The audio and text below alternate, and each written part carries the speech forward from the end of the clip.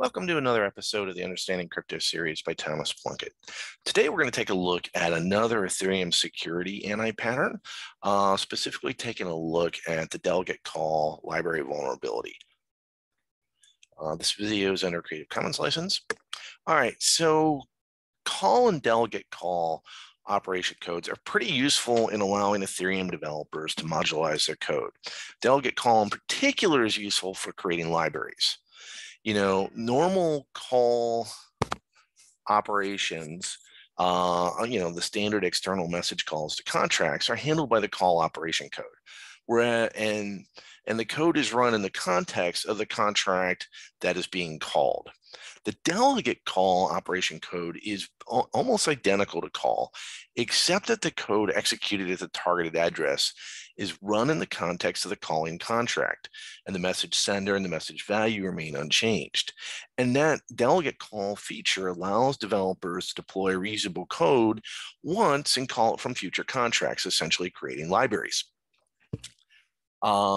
But this is a big difference, this idea that the delegated call is executed in the context of the calling contract. And we're going to take a look at some potential vulnerabilities that can be created if you do this. Basically, this is going to allow a smart contract to dynamically load code from a different address at runtime. The storage, the current address, and the balance all refer to the calling contract. So here's an example of an attack. So we've got these three contracts.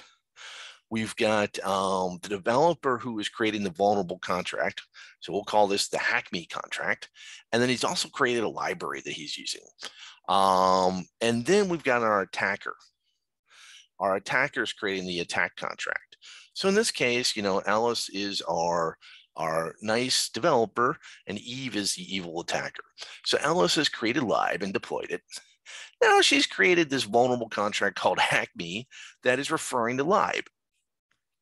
And you can see in her payable function, she's using delegate call to delegate her ownership over into lib. Eve now is going to call attack.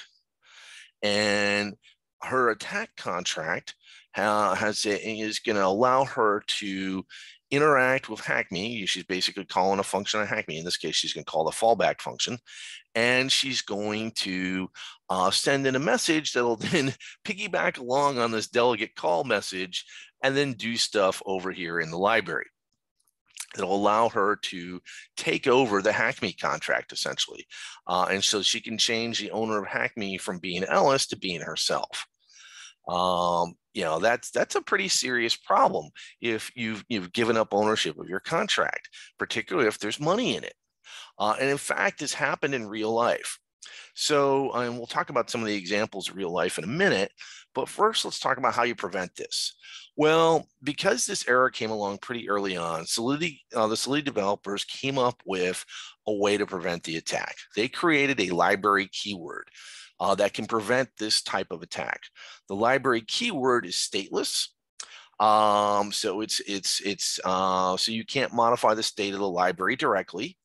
And it also can't be self-destructed. As we'll see, one of the potential attacks that can happen if you don't use this library keyword is someone comes in and they destroy your contract, and all of a sudden your ether is no longer accessible.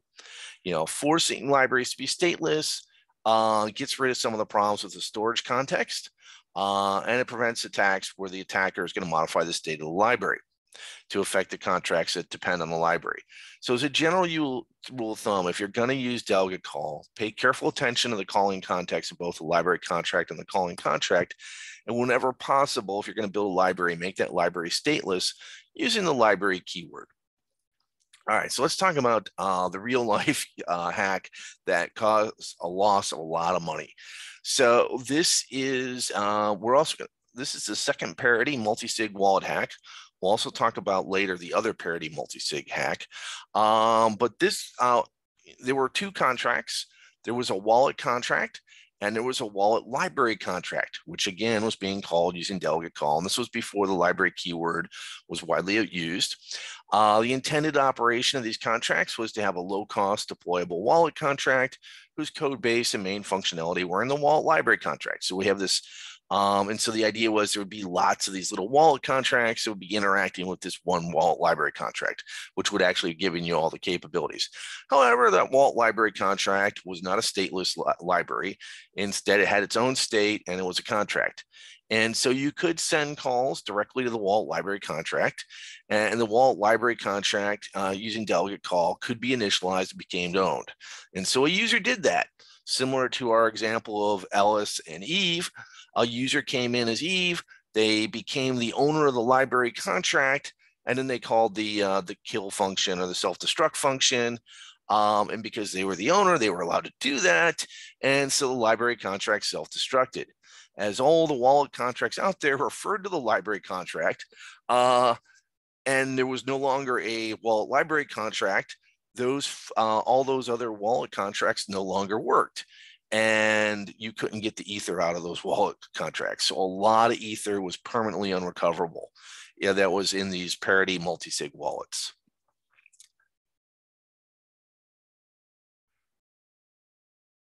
So this has been another short little video on Ethereum vulnerabilities. In this particular case, we're taking a look at the DelegateCall Antipattern, which can be solved by using the library keyword. Tune in next time when we'll dive in deeper into Ethereum security antipatterns.